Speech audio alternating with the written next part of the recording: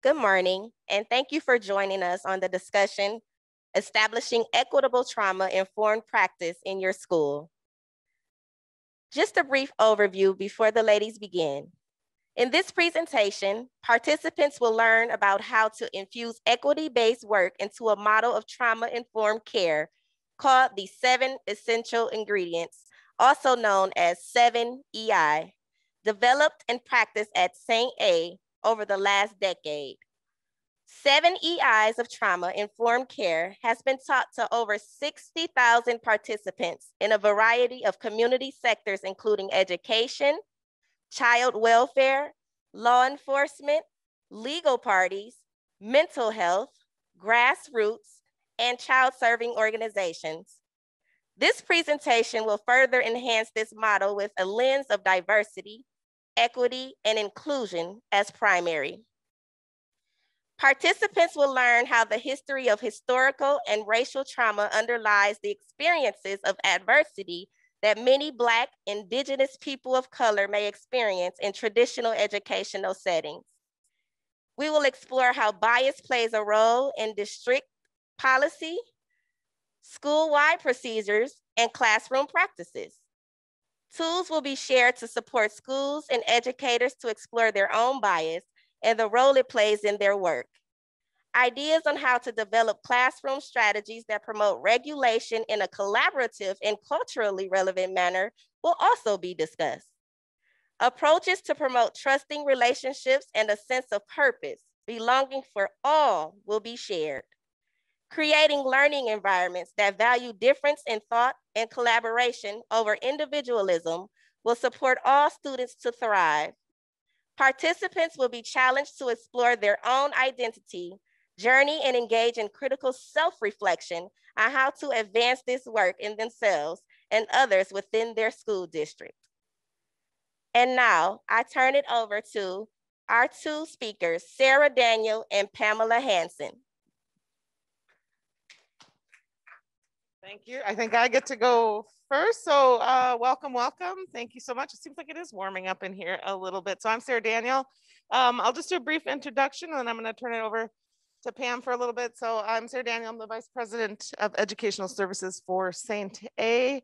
Have been doing a lot of work for the last decade or so or more in trauma-informed care and working primarily in schools and really is trying to understand how we support schools to support students to do their best. So I've been working with Ms. Hansen here for quite a long time. So she'll introduce herself and we will take it away. Good morning, everyone. I kind of feel like I sound muffled with this. Is it okay for me to take off the mask? Okay, I'm sorry. I was sounding muffled. I didn't like the sound. It wasn't coming out. Not a mic check. It was sounding a little unclear. So good morning. My name is Pamela Hansen. I am a school social worker with Milwaukee Public Schools. I've been with Milwaukee Public Schools for over 25 years. Probably about 2010 is when we kind of started our journey with trauma-sensitive schools. Sara has been an integral part of my learning actually around trauma-sensitive schools. So I have to thank her for her teaching. It has been enormously helpful for not only myself, but as MPS as a district. So I am also a licensed clinical social worker and do some private practice on the side. Thank you. So we had a little introduction about kind of what we're going to hope to bring to you in this session. We only do have an hour together, so it's kind of short. So we're going to preview a few things, and there will be some tools that I can share with you. And but we're really going to get an overview. So feel free to ask questions, stop us, have challenging, conversations or any of that kind of thing. We'll let Pam kind of get us situated and settled into today. So with a little, she'll explain. You want this? So I always like to start with what I call a mindful moment.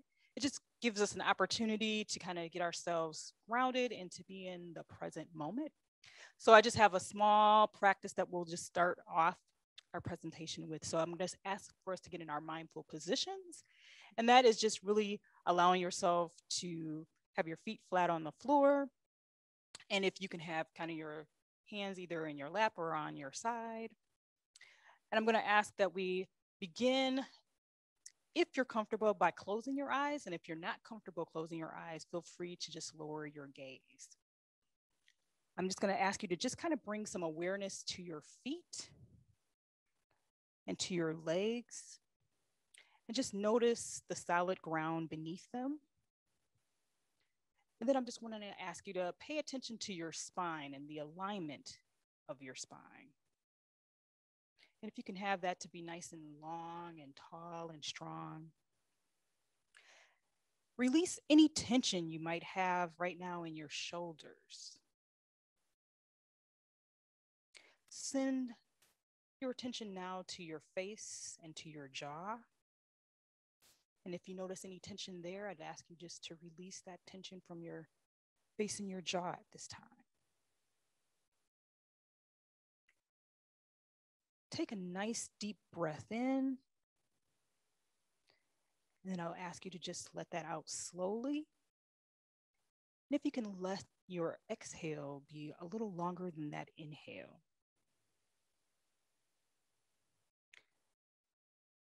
I'm going to ask if you could just kind of gently shake out your arms and your hands, releasing any tension you might have there. Bringing our attention back to our legs and our feet, if you could just tighten those muscles for a moment, and then let those muscles be released. And then I'm going to ask you to take another nice, deep cleansing breath. And again, let that out nice and slowly.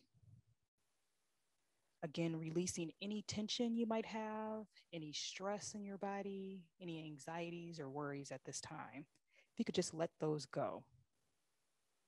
And I'd just like you to take a moment to just appreciate the wonder of our bodies. And when you're ready, you may lift your gaze or you may open your eyes. And I thank you for participating in our mindful moment. Thank you.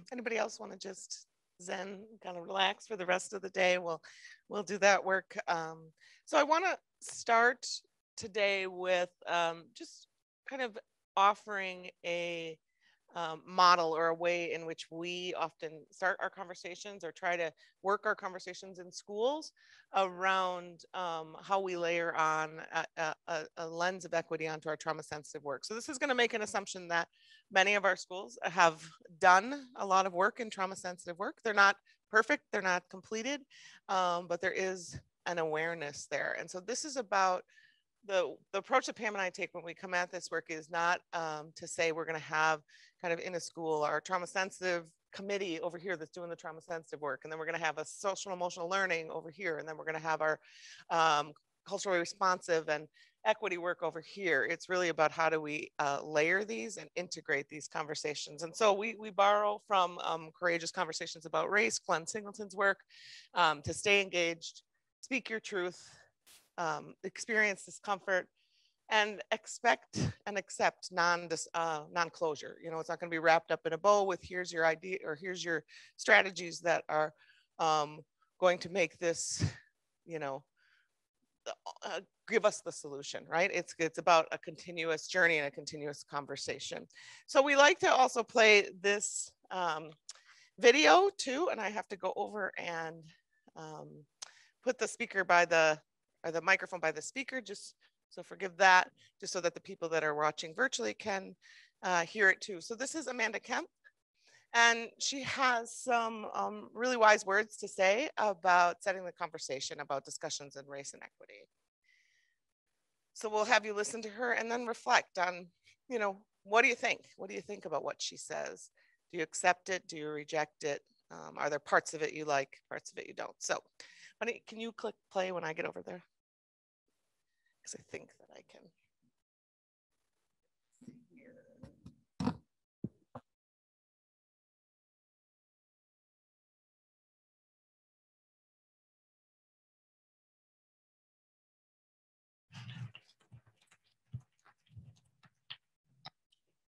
imagine a conversation from your everyday life, a scene from your everyday life, a staff meeting, dinner with friends, a family holiday.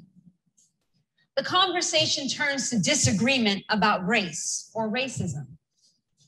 Instead of getting tense and losing your breath, you breathe deeper, relax, and lean in. By the time the dinner is done or the meeting is over, you feel peaceful, relaxed, and connected. Now, this might sound far-fetched, but what if I told you it's absolutely possible if you're willing to practice holding space for transformation?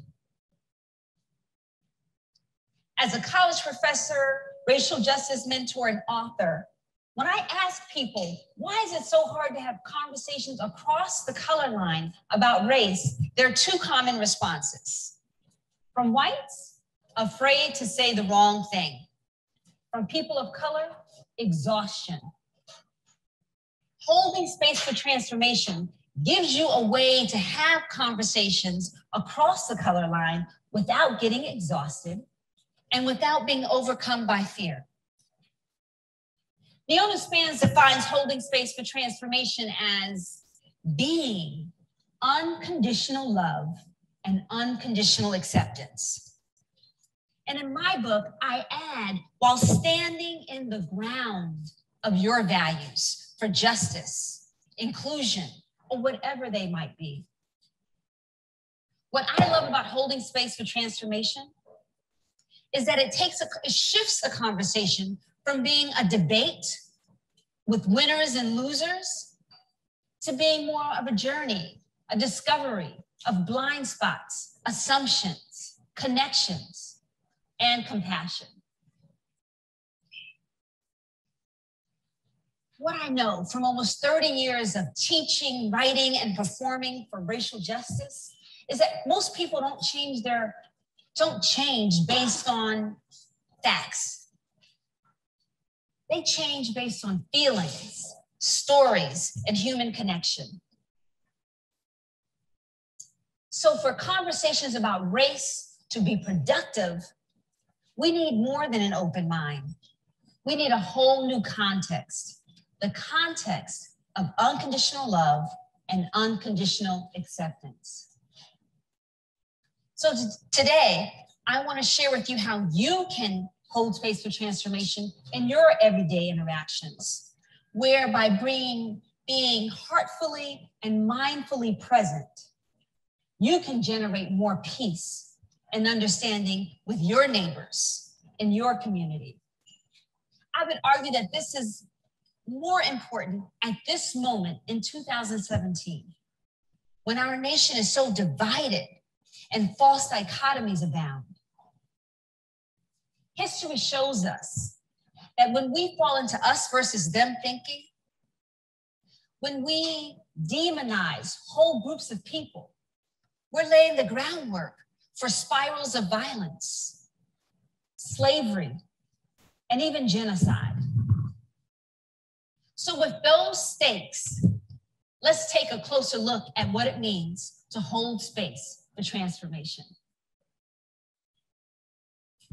Let me start by saying what it's not. It is not about agreeing with someone. In fact, it's most important to hold space when you disagree. Similarly, it's not about liking someone. Holding space for transformation is more like reminding yourself to allow unconditional love and unconditional acceptance to flow through you. And finally, it's not about suppressing your feelings. If you're feeling flooded by anger, sadness, or hurt, then that is not a good time for you to practice holding space for transformation. Let me show you how it would work in a conversation. Just imagine that someone says something that reflects their bias. Before you say anything to the other person, you get your feet on the ground, take a deep breath, roll your shoulders down, and check in with yourself. Are you feeling hungry, tired, or hurt? If you are, then this might not be the time for you to hold space for transformation. You can try it another time. But when you check in and if you find yourself feeling stable, grounded, then go ahead and set the intention to be unconditional love and unconditional acceptance. Only after you've done this would I suggest you engage the other person. And you might ask a question, make a comment, or even simply make eye contact. You don't have to scour your brain for something brilliant or insightful to say that will show them the light. Just be with your breath. Be with your intention. Whatever comes will be what is needed in that moment. Now you might say, Amanda, if it was that easy, we would not be this stuck. And you're right. Holding space for transformation is simple, but not easy. Ease comes with practice, and you can practice by just taking 5 minutes at the beginning of your day or when you go to sleep. Put your feet on the ground, take a deep breath, and just intend being unconditional love and unconditional acceptance towards someone you already like. Once you have that sense memory inside your body, you can pull it up in a more difficult situation. Let me give you an example from my personal life. About a year or so ago, a white coworker approached me. He said he wanted to talk to me about Black Lives Matter. He knows what I do.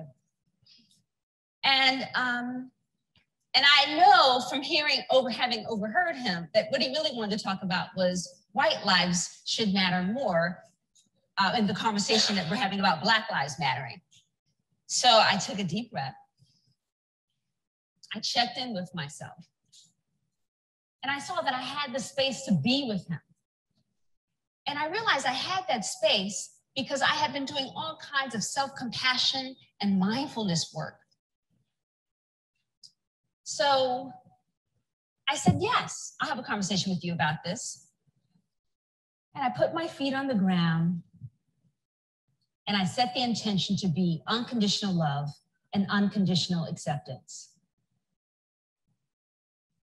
I mostly listened. I asked a question here or there, and my coworker talked. And as he talked, he slowly began to talk himself out of some of his opinions. He started questioning his news sources. He started to wonder, well, maybe he just started to have some openness and some uncertainty. I was encouraged by his openness. And so I asked him, would you like to know what it's like for me? He said yes. So I said very simply, every time my teenage son leaves the house, I am filled with dread and fear that he will have an interaction with the police and not come back. Now, I don't know if that man will ever show up at a vigil or a rally for Black lives, but I do know that in that conversation, he gained more empathy and understanding for the people behind those kinds of slogans. In conclusion, I want to remind us all that the stakes are really high. People are dying. We absolutely need more justice. And it's not enough to be right. We've got to connect with people who don't already agree with us. Holding space for transformation is a powerful choice. It gives us a way to take care of ourselves emotionally and to connect with other people. And I would say to our higher, deeper source. We need this now more than ever. Thank you. This might be a video we might use to set the tone for a conversation. And you can feel free to, use it. Amanda Kemp is her name, it's TED Talk. But I'd love to hear your reflections. And so you can run with the mic, or I can repeat back what they say just so that the people hear it. Yeah. What do you think? Were there parts of that you liked, parts of that you thought, I'm not buying it? Getting thumbs up in the back? Go ahead.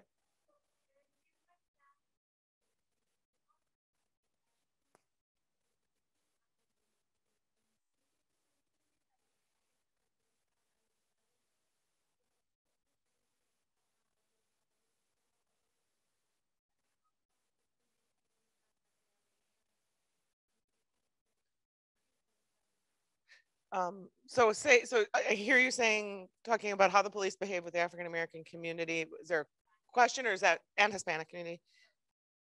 That is there a question, or is that just what you took back? Yeah, just what you took from it. Yeah. Yeah, it's not easy. No. Yeah, it's very controversial. Mm-hmm.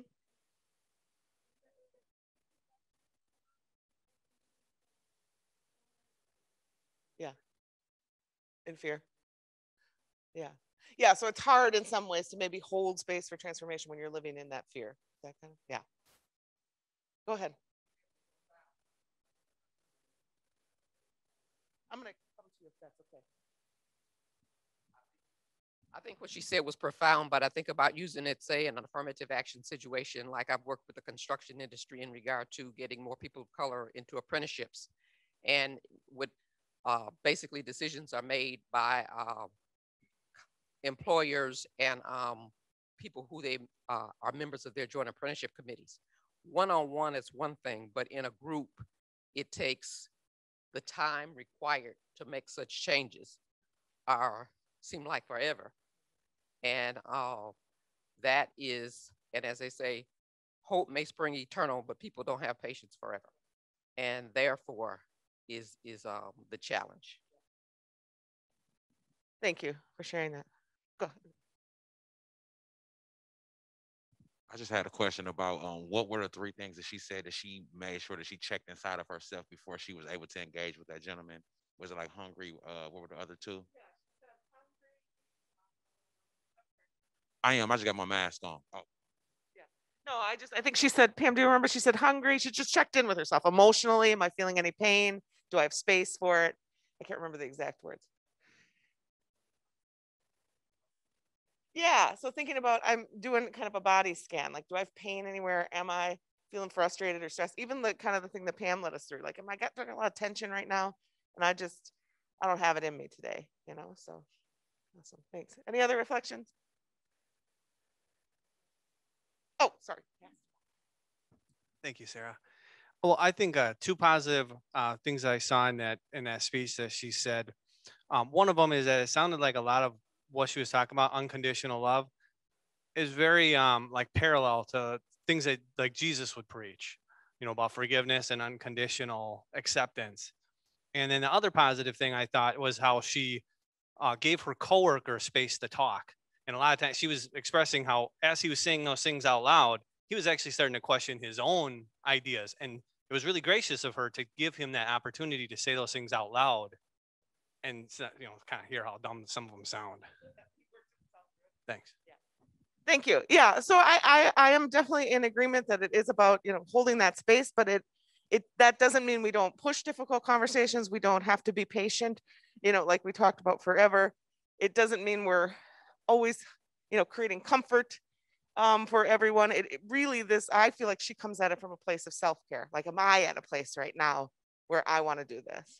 It's not about making the other person comfortable. So the next thing we're going to shift into is really thinking about this equitable and inclusive education. And so we have a lot of definitions about trauma sensitive schools out there. And I couldn't find one that sort of blended both of them. So we just kind of made this up ourselves. An equitable and inclusive education meets the needs of all students in a fair, caring, and respectful, non-discriminatory manner. All students have what they need to succeed in the classroom and beyond. Cultural humility is practiced in the classroom. So I think a lot of the times in classrooms in the past, we've talked about cultural diversity, cultural competence. Cultural humility is really the stance of that I can never be competent in someone else's culture. No one can ever be competent in that, and that they are the expert and the speaker is wise, even if that speaker is a 5-year-old child, right? Educators actively seek to understand how bias plays a role in their teaching. This is really in our 7 essential ingredients that we're going to talk about. One of our biggest strategy areas is perspective shift. And for me, perspective shift is really about understanding your own bias, the role that plays in your teaching, in your curriculum, in your classroom dynamics, and seeks to eradicate the negative impact that this has on learning. So that's the definition we're working with. I'm going to turn it over to Pamela here, and she's going to talk a little bit about the practices that are going on in Milwaukee Public Schools. Thank you, Sarah. So as I had mentioned earlier, Milwaukee Public Schools has really been committed to really trying to get our district to be trauma sensitive. I'd say that some of the process started back in probably 2010, but we were able to actually devote a significant amount of time to really having the district go through a training series. And so I just kind of wanted to share some of the things that Milwaukee Public Schools is doing to address trauma in our district, because obviously I'm sure many of you know, many of our students unfortunately suffer from many traumatic events in their lives. And so we were able to create a series that helped our teachers and our staff members first understand the definition of trauma, just understanding what trauma is. We then wanted to have them begin to focus on self-care, because obviously if you're going to be caring for students, you have to first begin with yourself. It kind of goes back to that airplane example. You put on your mask first before you start putting on someone else's mask and helping to take care of them. So we needed to have our staff understand the importance of taking care of themselves so that they are able to take care of our students. And then along with that, we also wanted to have some community care. So also having our staffs be able to support one another in this process. So we had some restorative practices circles that we had our staff to actually participate in, along with some of their self-care. They actually were able to do a self-care assessment and really create a self-care plan that we often have them revisit on an annual basis. From there, in our series, we talked about the impact of trauma. As Sarah just talked about a moment ago, we had them engage in understanding that perspective shift and really getting them to look at the behavior of our students differently. Because a lot of times they wanted to blame our students for a lot of things that were going on and didn't really quite understand where that behavior might be coming from. Then we talked about what the characteristics of a trauma-sensitive school were. And one of our big focuses is on social and emotional learning and the importance of actually having explicit instruction for social and emotional learning. So I'm gonna actually talk a little bit about that. And then how we have some tools that we use district-wide for social and emotional learning, or we also call it SEL. And so we use CASEL as our framework, and CASEL stands for the Collaborative for Academic, Social, and Emotional Learning. And when we look at CASEL's framework, the pie pieces that you see in the middle are really what we are trying to help teach our students. And so that is self-management, self-awareness, social awareness, relationship skills, and then of course, responsible decision-making.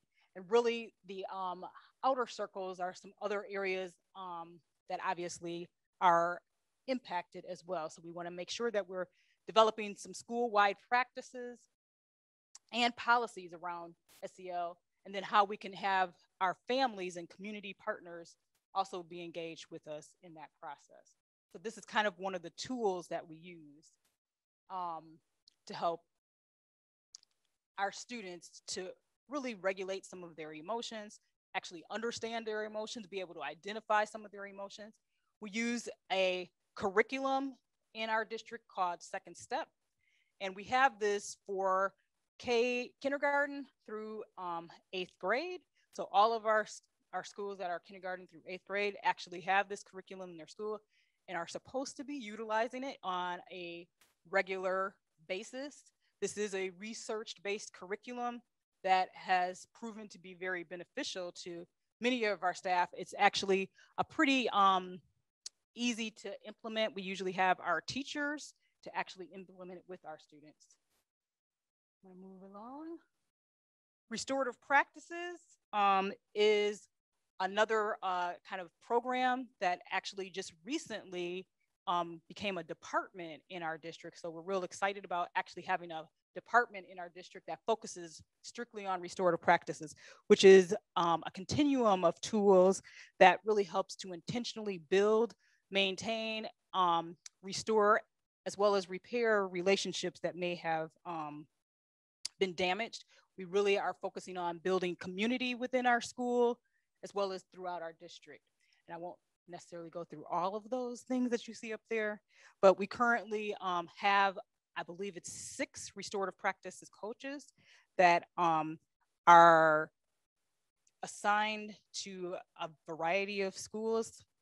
50% of their time is just really focusing on that specific school, on how to create that community. And then they also provide professional development throughout the district and supporting our schools in restorative practices.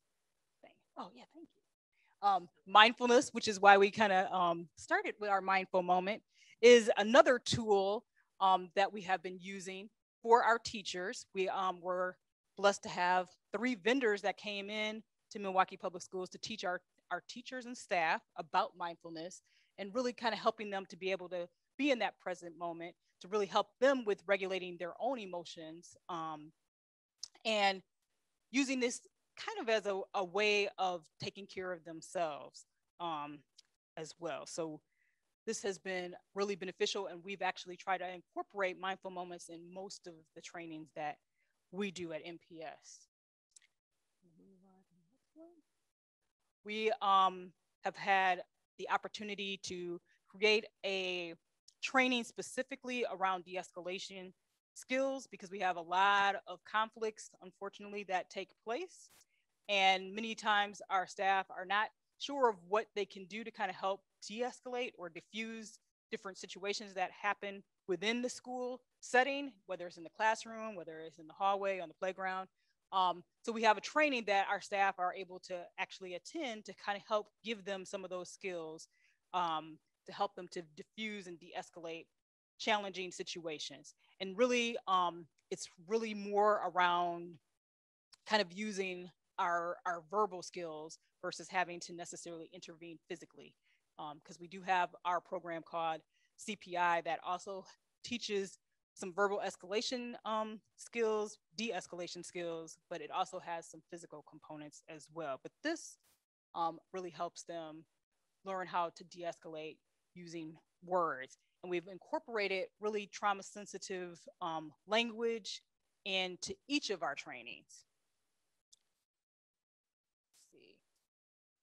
We have a couple of initiatives that are also currently going on. These were just introduced more recent, probably within the last 2 to 3 years. We have what we call and they just actually changed the name, so I gotta make sure I get, they just changed. I was like, oh my gosh. Thanks. It's called the 53206 Promise Partnership Schools Initiative.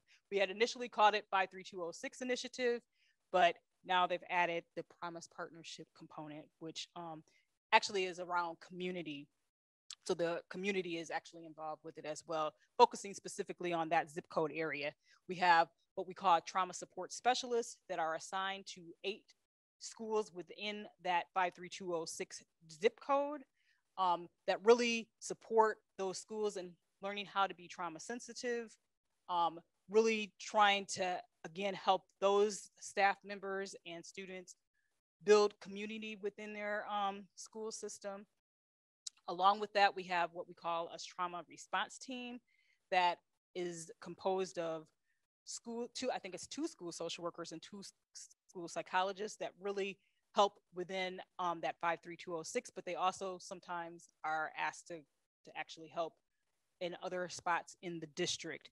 But it has been something I think that has really been beneficial, because we've had some unfortunate tragedies where they've had to kind of help come and intervene. We recently, like last year, added what we call trauma care specialists, and we have about 6 coaches for trauma that are called trauma care specialists that are actually really kind of looking at things from a macro level. And so again, teaching our staff and supporting our staff and students around trauma sensitive schools as well. They have a kind of a broader range. They don't have just necessarily a single school, but they may have a cohort of schools that they are actually working with. They're centrally located. They really just help to provide resources. Some of them provide some trainings, and they really kind of follow up with some crisis that also may happen. So they kind of have a lot of different roles that they have to play. So that is it in a real quick summary. Great. So yeah, if you have any questions about what's going on in Milwaukee Public Schools, definitely we'll take those questions, and Pam can answer those. Just for the sake of time, I'm going to keep moving. I do have a question though. Can you raise your hand if you do work directly in a school or with a school, coaching a school in some capacity? So only a couple of you. Okay. So this is about sort of influencing the way in which we do this work. And so I'll speak more generally about that. Generally, when we talk about trauma and trauma-informed care and kind of the progression that's happening in Milwaukee Public Schools, is that we look at introducing trauma sensitive, and then again layering on the equity and inclusion work on top of that, because we want people to have a good foundation of understanding the prevalence of adversity, understanding the impact of that and what it looks like, how it shows up in the classroom, in academics and behavior. I talked about this before, that perspective shift is really where we do a lot of work. Really, it is about changing minds and hearts.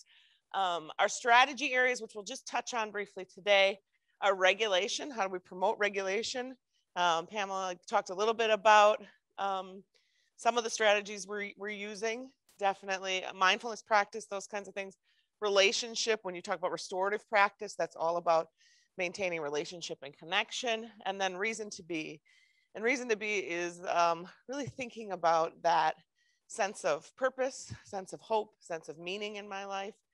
And then caregiver capacity. We're always focusing on this. Caregiver capacity is when we're supporting educators, our educators' capacity to care. Where is their level of stress, their level of regulation, so that they can provide that care. So I'm going to run through these ingredients and really sort of talk about how we layer on and really kind of scaffold. They call it scaffolding learning in education. So how many people are familiar with the Adverse Childhood Experiences Study? Okay, a couple of you. So the Adverse Childhood Experiences Study, or ACEs, is a study that was done back in the 90s, has been replicated many, many, many times. It's a population study that looks at the prevalence of adversity in people's lives. They took 10 different categories, abuse, neglect, household dysfunction, and asked people who are adults now to say, had adversity happen to them? So things like, abuse, neglect, all those kinds of things. Had those things happen to them before the age of 18? What that study has proven again and again is that adversity is common. Adversity is a common experience. It doesn't mean that trauma necessarily is common, but the experience of adversity is common. And I think people have been talking about this triangle here because I think it's been really, really helpful. I think normally when we talk about a social health problem, we talk about the top 3 parts of this triangle. Somebody adopts an unhealthy behavior, then they develop disease, disability, or social problems, and then they have early death. And then we just attack that adoption of unhealthy behavior. And we say, just don't smoke, just don't drink, just don't eat salty, fatty foods, right? And then you won't have these problems. What ACEs has taught us is that we need to look underneath. That adverse childhood experiences happen in high numbers. Neurodevelopment then gets disrupted. Our brains change in the way we adapt and respond to stress. Then we might get social, emotional, and cognitive impairments. That's when they come to school, right? And so that's why we focus so much on social, emotional learning. And then those adoption of unhealthy behaviors so that we can cope with those social, emotional, and cognitive. So we make sure that people understand this, that this is the progression, that we need to look lower in the triangle. We need to look at prevention, early intervention. And then we layer on thinking about intergenerational, historical trauma. We think about that sometimes is underlying here. Again, then adding in sort of present day racism, oppression, systems of oppression into that conversation so that people are looking at even a more nuanced understanding of the progression about how this happens over the life course. We talk about historical trauma, but we do talk about this as not something that happened in the past. One of my colleagues at Nurturing Diversity Partners, Fran Kaplan, I stole it from her. She loves to say it's baked into the cake, the way in which our systems were created. Family, it lives on in family beliefs, values, traditions. I don't think I need to tell this group in institutional practices, in our schools, in child welfare, in law enforcement, in our structures, in our cultural norms, and in present day racism. So this is, when people talk about, and a lot of people approach this work by giving, really making sure we're giving accurate historical perspective on the adversities that have happened to groups of people. And I think that that is really important. But when people say, well, that happened so long ago, or that happened, that's something in the past, we talk about how it's baked into the cake. Or some people say it's the water we swim in, the air we breathe. I like the cake. I don't know, maybe I'm cake. I have a cake bias. Anyway, and then we talk about COVID-19 as a multiplier. Again, I don't think I need to belabor that we all have seen health disparities for our people of color, employment issues, digital divide, all of the things that have been happening during this pandemic that have, really underscored these disparities. So I told you perspective shift was the main work of it. This is, if anybody's ever seen SaintA do trauma-informed care, we love this image. I love to bring it to you because it's a little bit of an interactive thing. So why don't we raise your hand if you're looking at this image, and she is spinning in a clockwise fashion. So kind of to the right. Okay, oh, it's all this half of the room. Counterclockwise. She's going back and forth for you. Anybody else? Oh, a couple people. Did she just keep going back and forth? She switch. She switched. Can you yell out switch when you see her switch?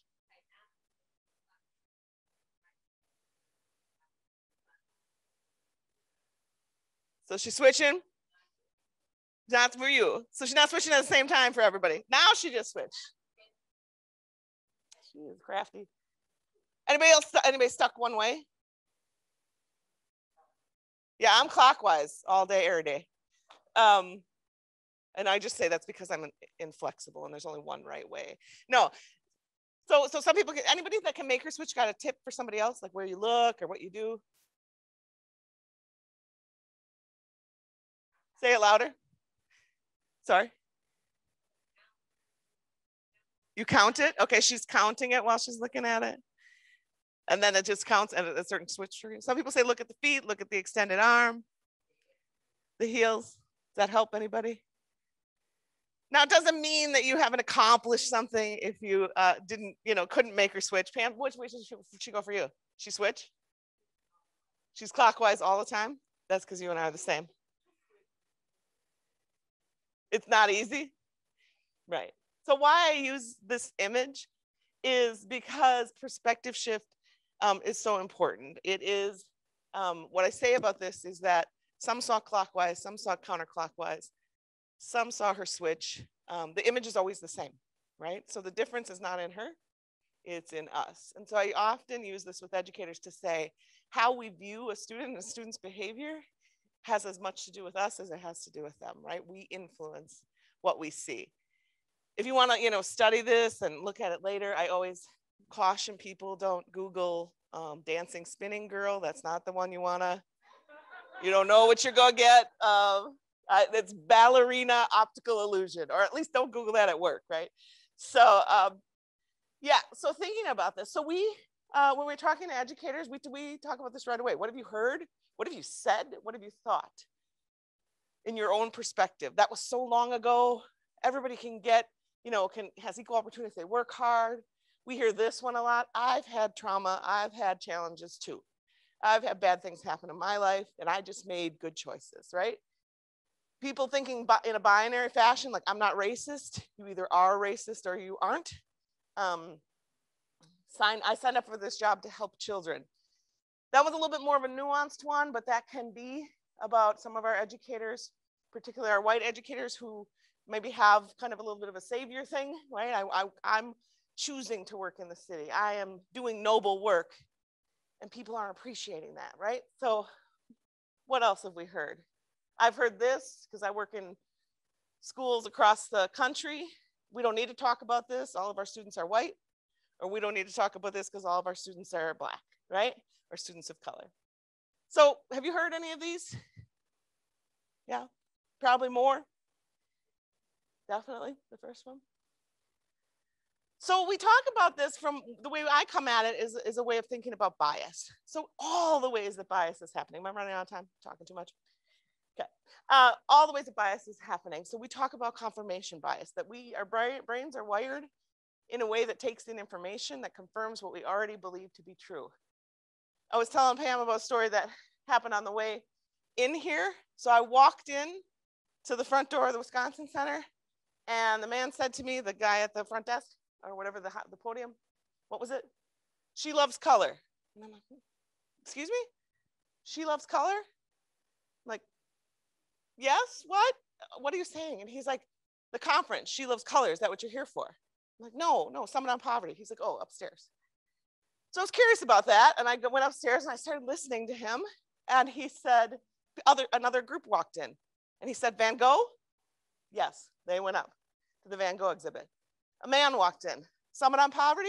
Yes, he walked in. So I had to, I'm thinking, wow, that's a perfect example of bias. Like, he's using his bias of who he thinks that person is here to see or what they're here. So I went and looked up She Loves Color, and apparently it's a scrapbooking conference. So what about me and my white middle-aged self says I love scrapbooking? But apparently that's what it says. Everything about me says you look like you were going to go to a scrapbooking conference. So I'll try not to be offended. But anyway, maybe I need to do some self-reflection. Anyway, so bias is true, and bias can play a role in trauma. We want to make sure that we are careful about that, because that's one of the biases I see right now, is that I will go to a suburban school and I hear about mental health, and I go to an urban school and I hear about trauma.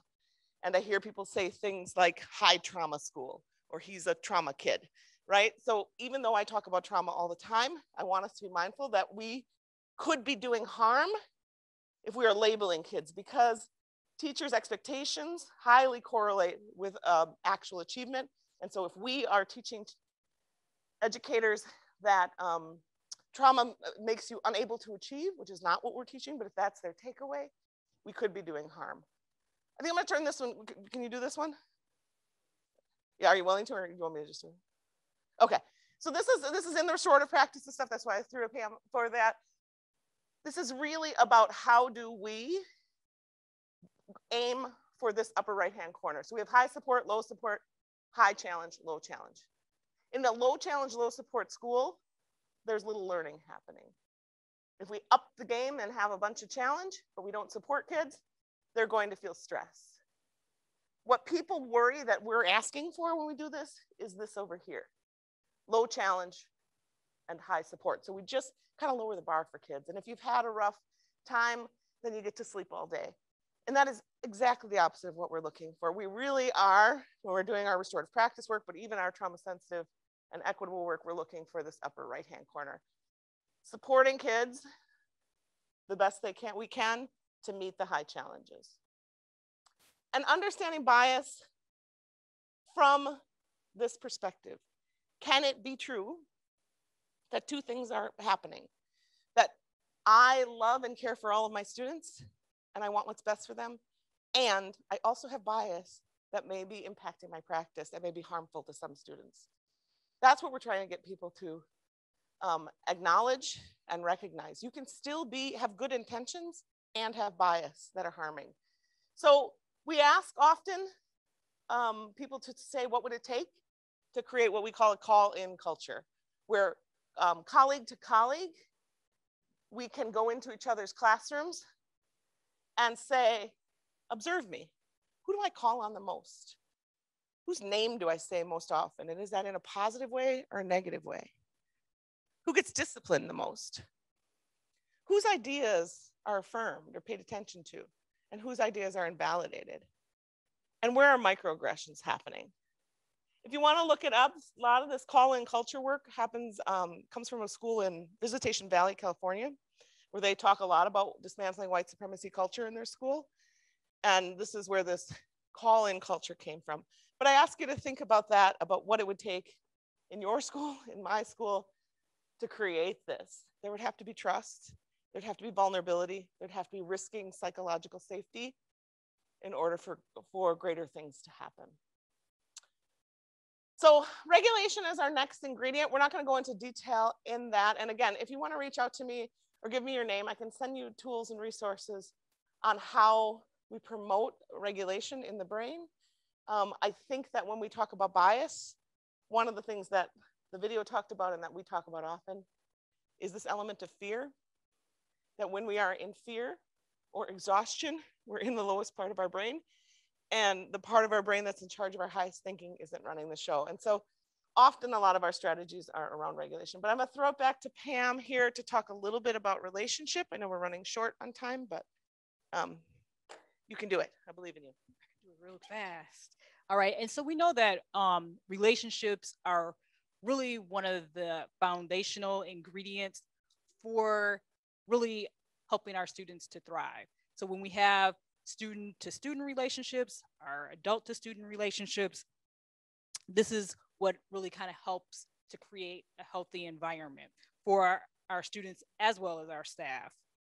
A school really that prioritizes positive and healthy and collaborative relationships between a variety of people. So it doesn't matter what their age is, their gender, their background, their ethnicity, helping to really try to understand each individual person really can help us to break down some of those barriers so that we can really kind of eliminate some of those biases that we often see, some of those fears and misconceptions about people. Because when we start to understand people and get to know people for who they are and not have all those assumptions, that is what helps us to create a healthy environment. And it really does help us to begin to dismantle some of that racism and instill an understanding in valuing differences amongst different people. Yeah, I'm sorry. Click it over to the next side. So for us to begin to do that, we have to begin by looking at ourselves first. So just looking inward. We want to really do a cultural inventory of ourselves, maybe by asking some of these questions, like what are important aspects of our identity? What is our culture? And what are some things that you find that are denied, and what are some of the privileges that we have? Because we all do have privileges. We want to examine what those privileges are and how that might contribute to our current identity. We want to make sure that we also commit ourselves to being a learner first, learning about that student before we create policies, really wanting to include our students in kind of some of those policies that we do create in our classrooms, having them to kind of come up with some of the rules or expectations in the classroom. Because when you can get their buy-in, they're more likely to adhere to whatever we all come up with together. We want to be adaptable in our lesson planning to change to fit that student. Again, if we can get our students involved in that process, I think, again, it helps to create that community for our children. Diversity in one's own life. Who and what are we exposed to? I remember doing an activity real quick that we had to identify, like, things like who our doctor was, who do we typically hang out with on the weekends, who are the people that we see when we go to the grocery store. It was an interesting activity that we all did. It you really kind of could see how much diversity you actually did have in your life, if there was any diversity. And then conditioning impacts on you as an educator. What have you been told about certain types of students? And of course, we always are hearing about those naughty students, and we often define students by some of the behaviors that we see. We don't necessarily look at maybe what's happening behind that behavior, what's causing this behavior. We will label a student. I know in MPS, we're very good at doing a lot of labels, which unfortunately doesn't really give often a fair assessment to our students. So again, really building that relationship and understanding our students is really important. What past experiences with certain types of students may have created a bias. If you had a student who obviously was not very respectful, then you may, of course, when you see students who maybe look like that person or act like that person, you will create a certain bias about maybe that type of individual. Again, one of the things we often talk about in one of the other trainings that I do is called Q-tip, and Q-tip stands for quit taking it personally. So we don't want to always take everything that somebody says or does very personally, because a lot of times it's not even about us. But unfortunately, we tend to take it that way. So nothing else, remember Q-tip, quit taking it personally. You can move to the next slide. Okay. And so just looking around, we've talked a lot about restorative practices, and we really want to, if we can, adopt the restorative practice philosophy versus being punitive. We tend to want to be punitive and punish kids and make them pay for whatever wrong they have done in restorative practices. We really want to have our students or even our staff members to really repair that harm that was done. So holding those students or staff members accountable, and again, having that what we call high accountability as well as high support. Culturally responsive teaching, something that we often, of course, in the MPS really try to model and to promote. Our awareness, learning partnerships, information processing, and of course that community building is very key. We want to have that collaborative, I guess, disposition versus thinking we're expert-based education, because we often do that as well. I know I see that when we have IEP meetings, sometimes that can come through real clear, and we're not necessarily being as collaborative. We come from that stance that we know what's best for the student, and when we have families and parents that are a part of that process, we want to make them feel a part of the process and to help in that decision-making process. And to me, that's what collaborative is being, versus we thinking we know what's best for your kid. Skills to work in a multicultural world are prioritized. That's definitely something that we want to make sure that we do, is really help to obviously build those skills. We want to admire and appreciate what others bring to the table. And so by being multicultural and prioritizing that, and diversity in general, I think is very key. And I know I'm taking up too much time. So about 2 minutes. We just overplan as always.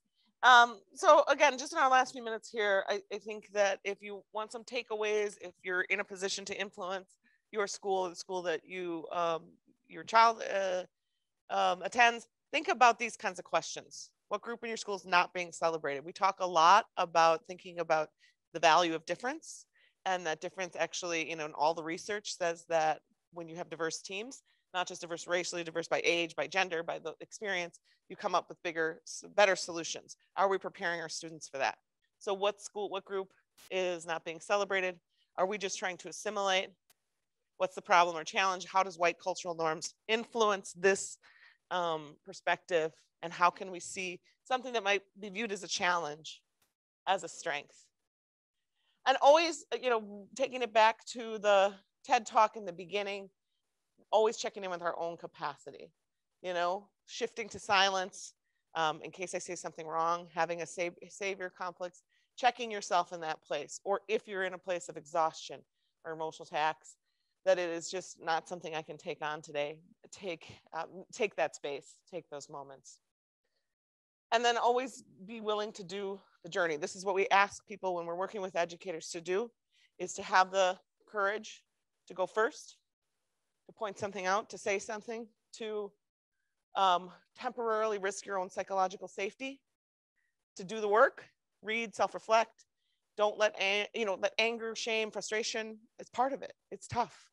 And so just expect that as part of the conversation. Engage in the discussion, make a commitment, and put that commitment into action. And so we are out of time here, but we will hang out here in the end. If you have any questions or thoughts for us, or if people have questions, you can feel free to ask them now. We'll stay longer. This is just information, Pam, and my contact information, and then some networking sessions that we have coming up. But thank you, as always, and enjoy the, I think you're done, aren't you? Unless you're going to the meeting. Is this the last session? Okay, a virtual question is coming in. How do you address trauma in a school setting?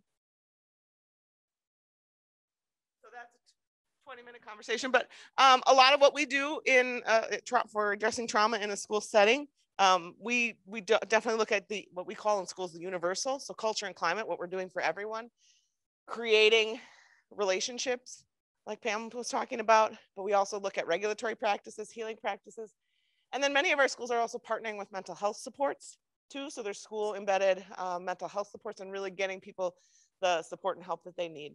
So, but we also, we talk a lot in schools about clinical services are great, but I bet if I asked each one of you to name, kind of how people make it, you're going to say that great coach or that teacher or somebody who cared about me. And so it really does happen through, healing happens through everyday interactions. And that's what we're trying to give educators, the capacity to create healing in everyday interactions with students. So any other thoughts or questions?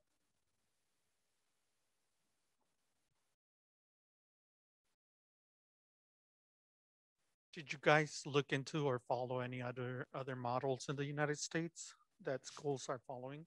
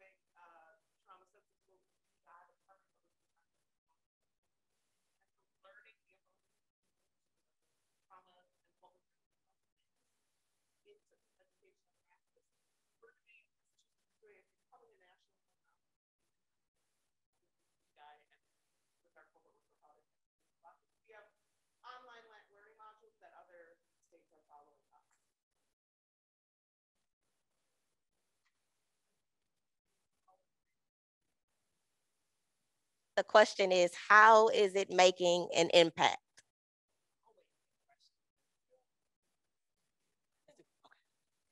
Well, what I have seen in MPS is that our teachers are beginning to really grasp an understanding of trauma.